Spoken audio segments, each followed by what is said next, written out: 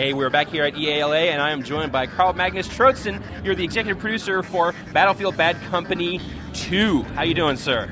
Really good today, thank you. Now you guys are showing off some of the multiplayer here. Give us a little quick rundown of what you guys have changed with the multiplayer since the first Bad Company.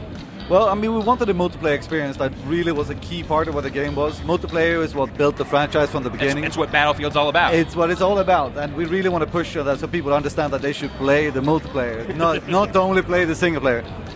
So we have done a lot of different things, like with the destruction, we've added larger scale destruction and micro destruction, is what we like to call it.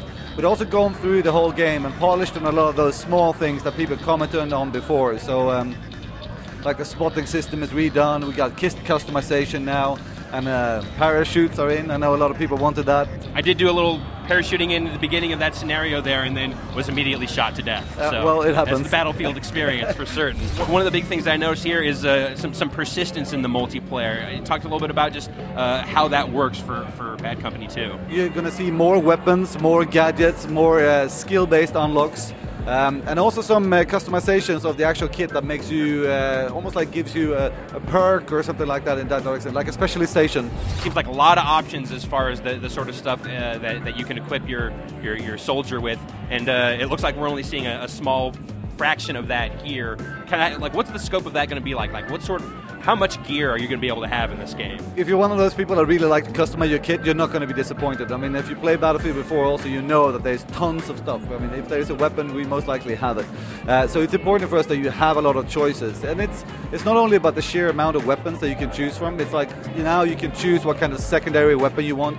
Do you want that gun or that revolver or whatever it is that you want? So there's a lot of choices. As far as the squad mechanics go, it seems like you're kind of focusing a little more on that stuff in Bad Company 2 in the multiplayer. Absolutely, team play is something it's very important for us. It's something that's been developing in the core heart of what Battlefield is about. And now here in this game, we want to take it one step further. And it's about easing people into playing together as a squad, rewarding people for playing as a squad, making it obvious who they should play with, how they can help each other out by giving ammo, reviving each other, giving each other health and such. What's returning from the first Bad Company, and what sort of new stuff are you talking about right now as far as gameplay modes? Today what we're playing here is Rush. It used to be called Gold Rush, but it's not gold anymore, so we just call it Rush now. They got all the golds. They got it. It's gone. Now it's something else. But it's still objective-based. You need to rush the bases and take them consecutively, and then you can move on to the next one, so to say. We're also going to ship with Conquest. That I think most people that know Battlefield knows what that's about. Oh, yeah. Yeah. And then we have some other things that we're not going to talk about today. But, E3, of course. That's coming up soon. Exactly. Can you talk a little bit about the role that vehicles are going to play in the multiplayer in Bad Company 2? We have these large-scale maps, the sandbox like we like to call it, with a rock, paper, scissors design between everything. And vehicles is a key part of that. So there's going to be a lot of new vehicles, new introductions of more speedy vehicles like quad bikes and these kind of very hasty vehicles, a bit unconventional vehicles. But we also have some other really cool heavy ones like the Black Hawk helicopter, right. The Apache helicopter, and yeah. I gotta say the quads handle crazy. Yeah. It feels a little insane to be riding that into battle. Now, so far as far as the environments that you've shown for Bad Company 2, it's been a lot of snow, a lot of cold environments. Now, is that going to be persistent through all the different maps here? Is that something that is kind of being informed by the single player?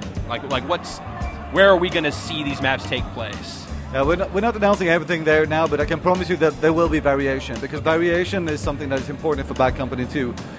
We felt in BC1 that we didn't really have enough variation between the different levels, both in single player and in multiplayer. So it's something we're trying to remedy now, and it's definitely going to show. So if you stay tuned for E3, I think we're going to have something different for you there. Can you give us a hint of what we can expect to see at E3? Because obviously that's coming right around the corner.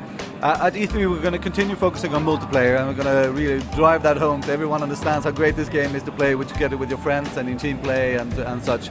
And we'll see where we start talking about single player a little bit further ahead.